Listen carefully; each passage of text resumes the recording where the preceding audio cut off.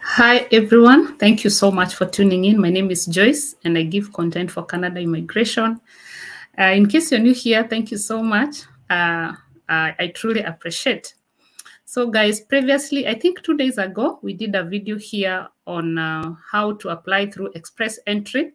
And on the comments, a lot of you said that we now need to do another video on how to apply through the provinces. So because there are several ways of coming to Canada through permanent residency, whereby you can come to Canada to live here permanently, and you can also be able to bring your family along. So we say that under express entry is actually the umbrella of all PR pathways. Well, not all, there's one that is exempted, but at least majority of the permanent residency pathways require you to apply through express entry. And I did that video, and I'll put it on the description of this one so that at least you start from there if you haven't, and then you follow with this one. And now we say that for you to get that permanent residency, you can either decide to do it express entry alone and go all the way. And this depends if you have the required points for express entry. But the challenge with a lot of us is that we do not have enough points to allow us to just do the express entry and get our permanent resident.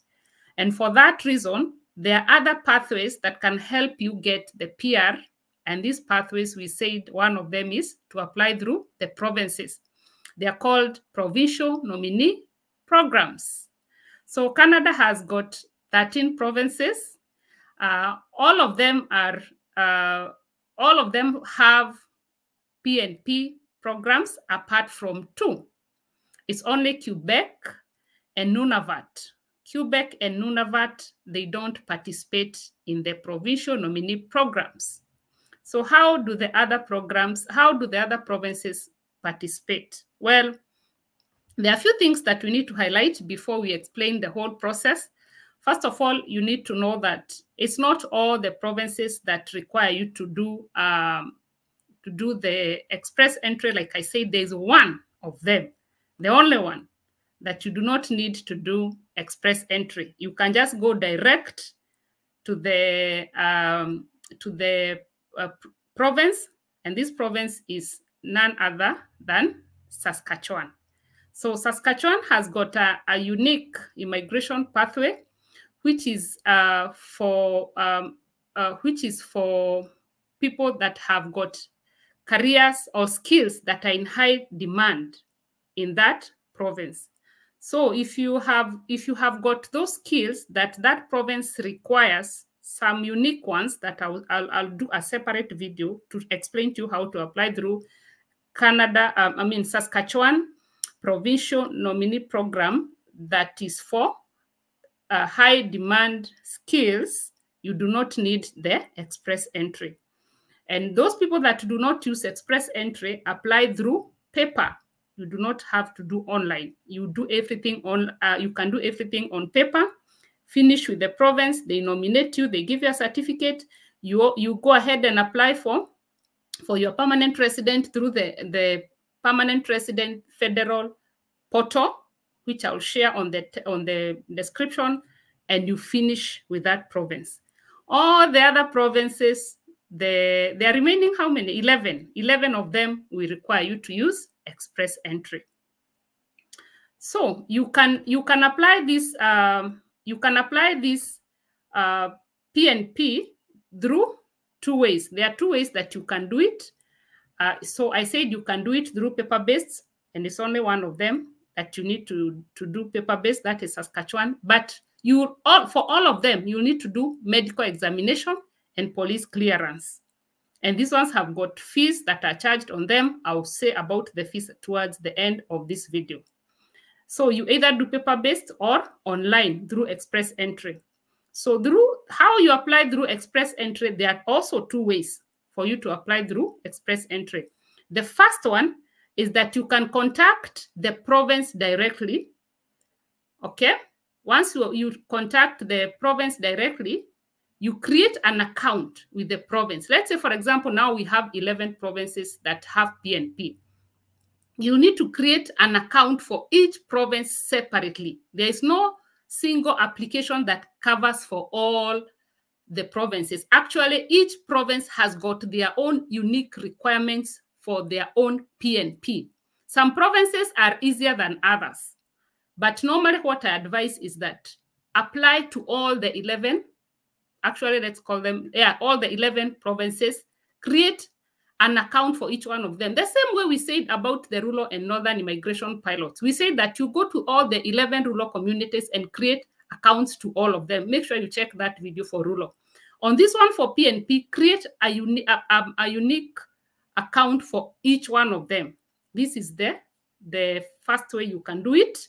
And then after you create that account, the province, if they like you, if they like your profile, they are going to select you. And once they select you, they'll help you to boost your points. Because remember why you're going to the province is because you didn't have enough points that would take you through express entry. Because there's a way you can do express entry without requiring the provinces to help you. So those of you that are going to the provinces is because you have got very few points. Actually, through provinces, you can apply even when you have 340 points.